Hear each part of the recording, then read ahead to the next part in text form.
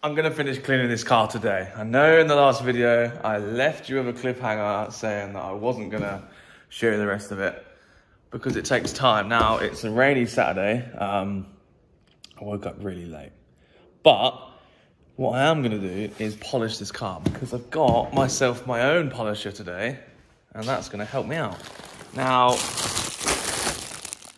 there's a lot of these pads that come with the box. This is just a cheap one off eBay. I didn't want to get anything crazy in case, you know, I hated it and I never touched it ever again. But it turns out that Matt came over the other day and, well, showed me the ropes and it was actually quite easy to do. So I got the cheapest one on eBay and then he turned up. I would have probably bought a better one because I didn't realise how much I'd enjoy it. So, yeah, just a cheap one either. I think it was like 45 quid. You get a couple of different mop heads. This one, like sizes anyway. The bonnet came out so good, and now I have a fear that the rest of it's not going to come out as good. I'm not going to paint any of this down here. I did paint it, and it came out like a wrong colour in the sun, so I just best to take all the paint off anyway. And if you was watching the last video, I think I teased it, but there's something happening to this car. So at the end, I'll tell you what's happening. But for now, I best get cracking because this is going to take ages, I can tell.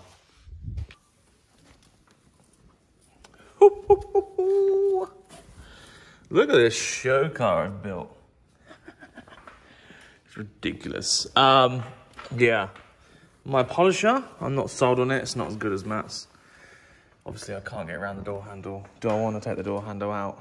No. Is it clean enough for me? Yes. Yeah, the doors come out really nice. I did most this side of the roof, but I don't know if I buffed it off enough. I don't know.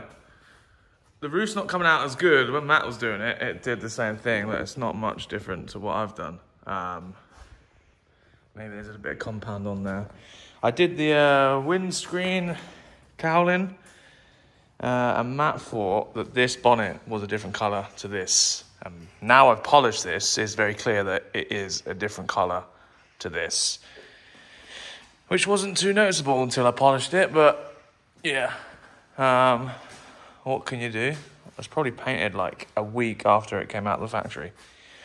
And then the rest of it is, you know, as it was, but it's sort of blended quite nicely, patina-wise. Obviously, the doors come out lovely. That's also a different colour to this.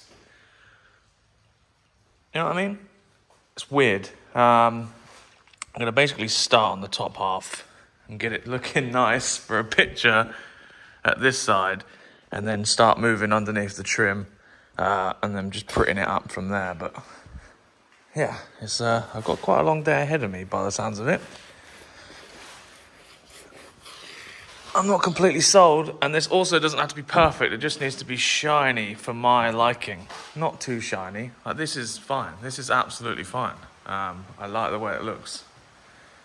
It'd be nice if it all went like this, but it's not gonna, I don't think.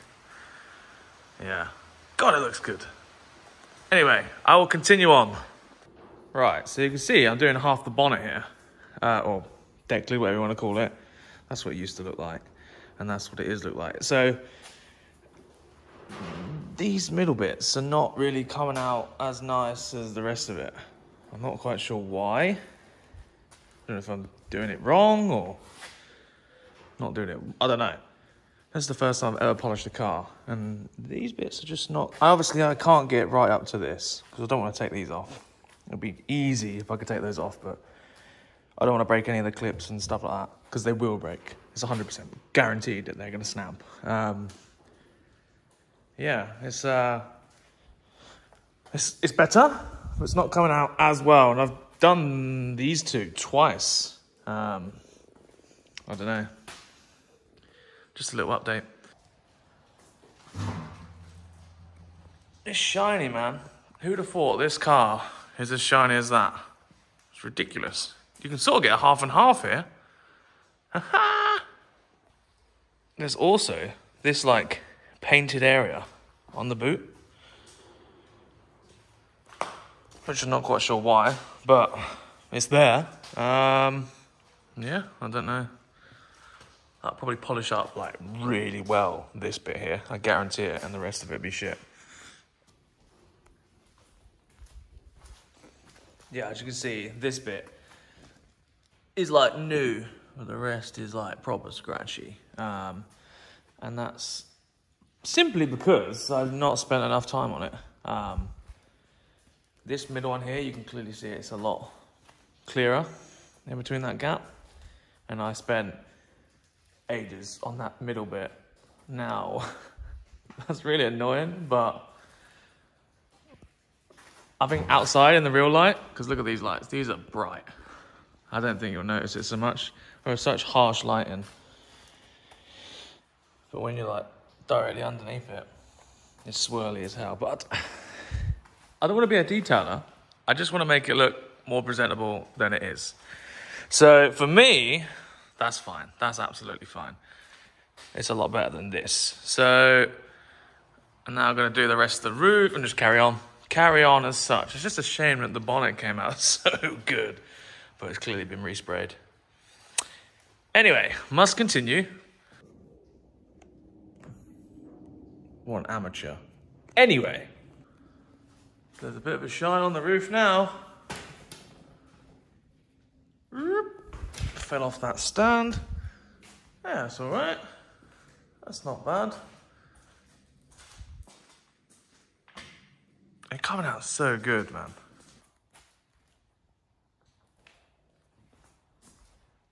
It's a new car. I've now officially done the top of everything. There's polish everywhere, so obviously still need to go over it, but it's like a new car. I love it. Obviously need to clean the windows and all the polish off everything, but I'm gonna go down the sides underneath the trim now. Give it a quick spruce and send it on its way.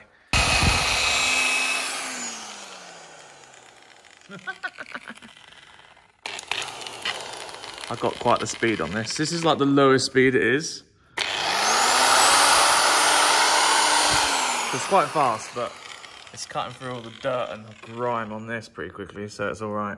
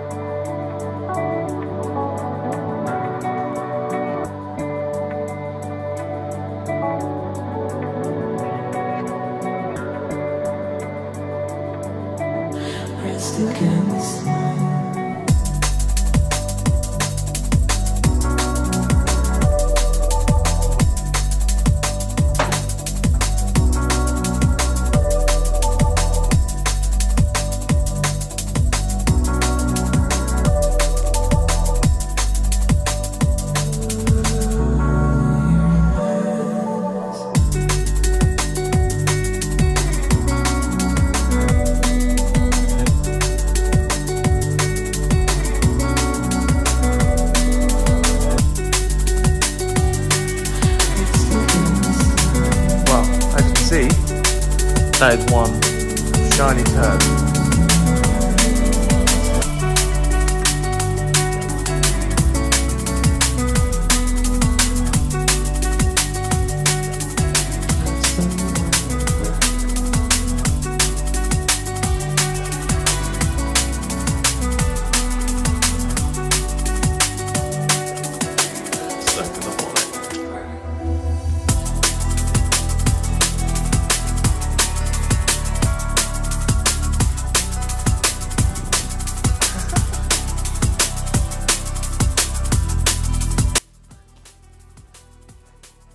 Man, it's glossy.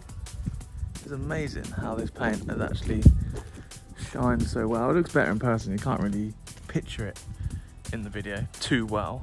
Some angles you can, some angles you can't. But yeah, it looks good. I like it.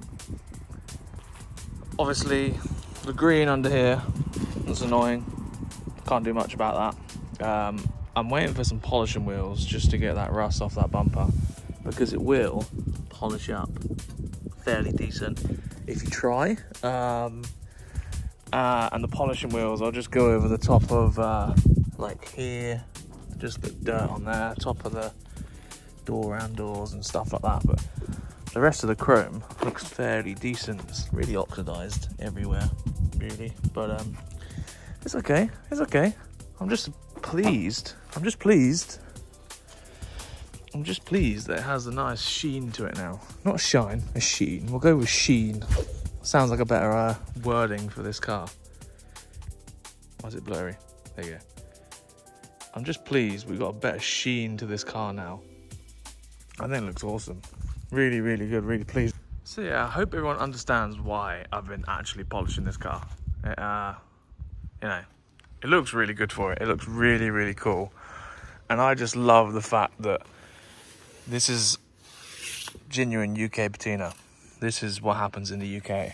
Unlike America, where the paint fades, we seem to get this. I see it in a lot of English cars, like older ones. They just do this, and I love it. I think it looks really cool. But, as I mentioned in this video,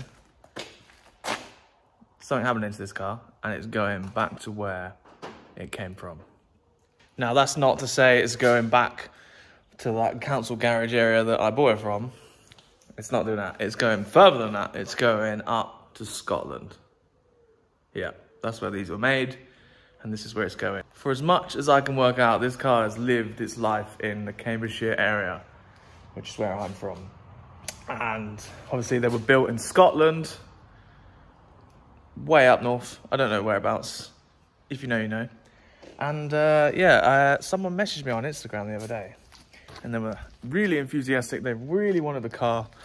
The car is something they've wanted for many, many, many, many years. And I have the perfect one for them, because they want a project. They want to make it their own.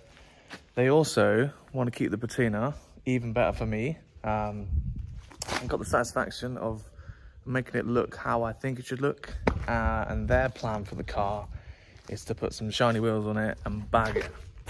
So for me, I was like, great, that's yours. But the other thing is that they didn't want to buy it. They wanted to swap it. So we managed to come up with a deal on swapping the cars.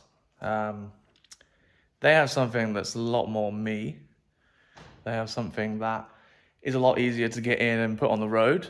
They have something a lot more, I don't know what to say, reliable. That's definitely 100% true. It's going to be much more reliable than this. It's faster. I'll give you a hint. It's a two-door, 2-litre manual coupe from the 90s. And it's hopefully coming back down to me, and I can put my little twist on it. There's a few bits done to it that I would have already done. There's a couple of things on there that need to be done. This other car in question has been sat since 2016, I think. Yeah. As much as this car is cool, the car that I'm 99.9% sure the deal is done is a lot more me. It's a lot more me, and I can enjoy it a lot more. Even though this is cool, I do already have an Imp, if you didn't know. I have an Imp van, so I don't need two. But the other car, yeah. Get excited, because I'm excited. I've always wanted one. I've never had the opportunity to until now. So, yeah, on that note, that's probably the final video on the whole car. Actually, you'll see one snippet of it in the video of the new car when we do the old trade. So, if you watch for the Imp, that's probably the last video you'll see on it. So, anyway, I'll leave it on that. Thanks for watching. Goodbye.